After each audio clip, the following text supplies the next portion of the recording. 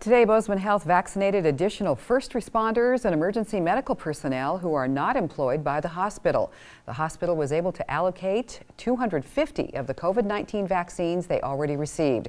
Bozeman Health officials tell MTN News that these 250 doses came from their initial shipments, but the vials had more product in them, which allowed them to vaccinate more people in the 1A phase.